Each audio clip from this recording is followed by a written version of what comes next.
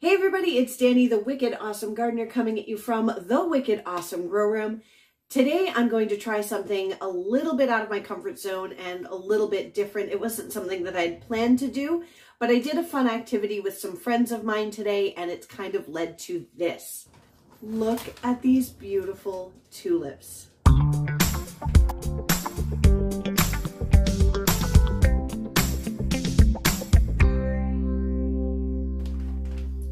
I'm a member of a couple of local theater groups, and during the pandemic, one of those groups, the moms started getting together during the pandemic for some outdoor visits and things like that, just to kind of keep social and have some fun.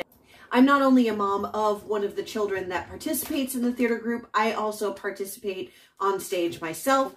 We like to call ourselves the drama mamas, but we've gotten together a few times during the pandemic, just chairs on the lawn at the library type of thing. And it has been really great for everybody's sanity. And thankfully things are starting to open up. I'm back to live theater. That's so much fun, but we're still getting together. And today we decided to go to a local tulip field and pick some tulips. And I really had a great time.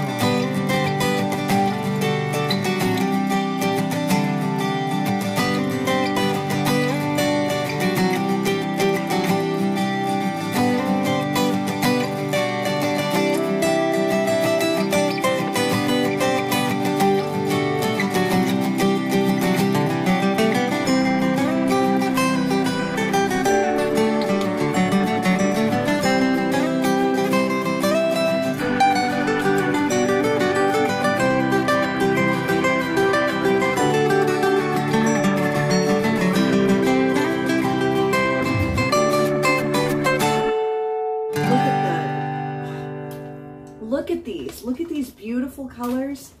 Oh, the cool thing that we did not expect was when the young man at the tulip farm told us that if we picked a tulip and we pulled it up and it happened to have the bulb still attached, that we could keep that bulb for free. This tulip field was meant to be a one and done. Everybody come and pick your tulips, use them for photos, things like that. And then they're going to turn that bed over next week and plant sunflowers for fall photos and cut flowers. We really had no plans to save the tulip bulbs on a large scale for planting later. I've been told that if you store them correctly and plant them in the fall, that you can get them to rebloom. So I'm gonna give that a shot. Mind you, again, I am a veggie gardener. I am not so much a flower gardener. This is very new to me, but I'm gonna make a pretty little display. I don't own a vase, so we have just a large cup.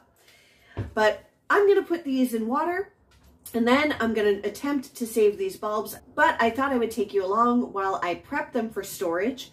I'll show you when I plant them out in the garden in the fall, probably mid-October, so that they get in before the freeze. And we'll see if they come up again in the spring. But first, we're going to make something pretty. Seriously, these colors are gorgeous. Once he told us that it was okay to take the bulbs, it was kind of game on. And I gotta say, I definitely did not have the touch. I would have them almost out and then they would snap. But there we go, there's one. Oh guys, I think I just found a weird anomaly. Check this out. This is not a petal, this is a leaf. But the leaf has some of the tulip color. That is so weird. Now, when we are preparing these, we're going to get rid of all this dirt as much as we can. And we are not going to snip it here because there's still a lot of energy in these leaves. And we want that to go down and be stored in that bulb. So I'm going to come down here and I'm going to snip here at the stem.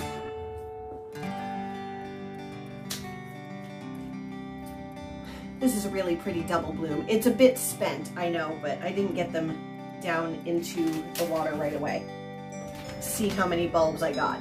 Not a lot.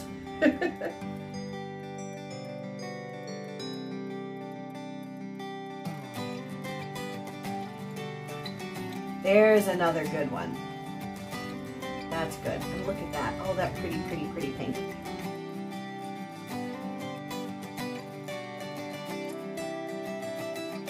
I am not much at flower arranging, honestly, so this is gonna look great. And as I said, these were already fairly spent. That's a cool color.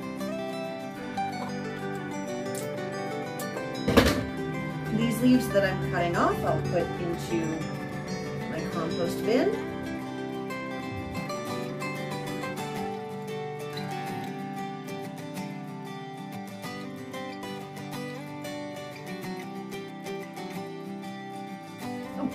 And this bulb I just found sitting on top of the soil, and I think it's actually 2 bulbs, so we'll separate those.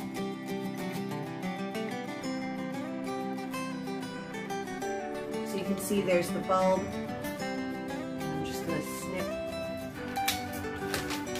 there.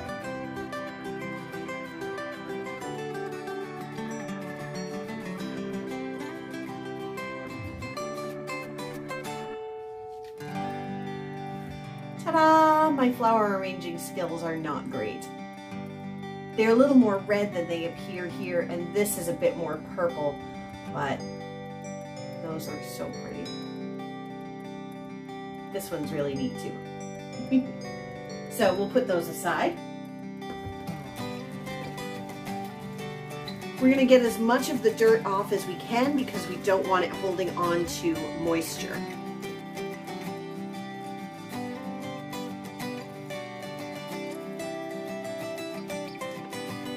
In a pretty heavy clay-like soil, I'll tell you.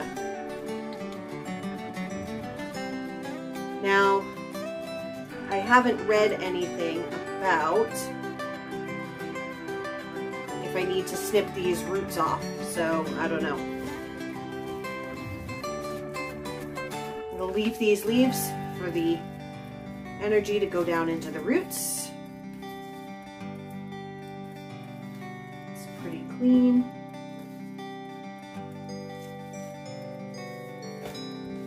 This one is a little baby. So this one didn't even flower this year. It just kind of grew up and made a single leaf before we pulled it. And it's almost like the baby was having a baby. So we're gonna leave that. It may not even flower next year, but it might flower the year after that. So maybe this is a 2023 tulip. We'll see.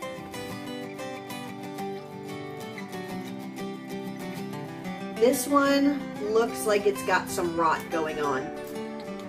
So this one may be done.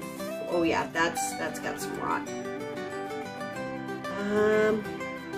I'm thinking this one. Oh wow, yikes. That one's done. Whoop, this one has a bunch of ants in it, but it doesn't appear rotten.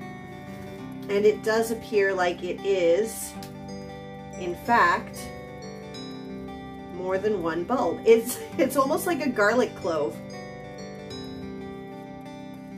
So I am gonna break this up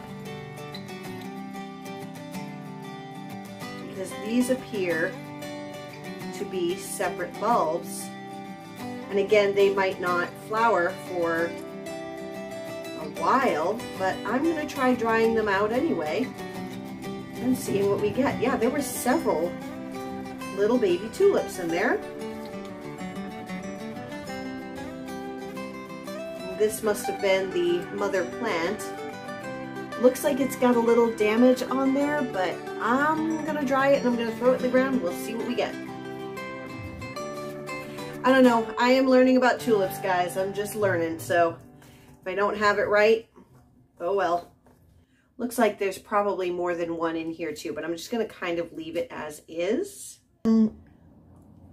So I'm going to lay them out here for about a week, probably more like 2 weeks, just to make sure they are nice and dry, because if you have any moisture retained in them, they are going to mold and mildew while they're in storage, they're just going to rot out.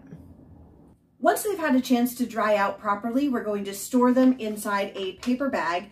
And you can put things like sphagnum moss or even some potting soil in there as well to keep a barrier between the bulbs, because if one of them rots out, you don't want it touching another one and causing that to rot out.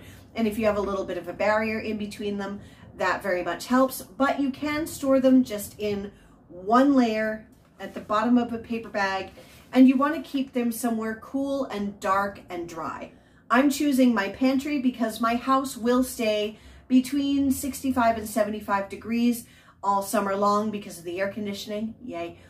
If it gets over, say, 80, 85 degrees, or if it goes, you know, under 60, they don't tend to do very well. They just kind of die off. So we want to keep them dark and cool and dry until it comes time to plant, about a month before our last frost. So I'm probably going to plant these somewhere in mid-October. But for the moment, I've got this beautiful array of flowers to enjoy. And yeah, my arranging skills may not be up to par, but oh, they smell so good and they're just so pretty. All right, guys, wish me luck with those tulips. All you moms out there, have a wonderful Mother's Day. And thanks for coming along while we grow something wicked awesome from yard to table. If you enjoyed this video and you want to see more, please click here for more content. Don't forget to like and subscribe to stay up to date on our latest videos. Thank you so much for watching. I'm really excited to go through this journey with you while we grow something wicked awesome from yard to table.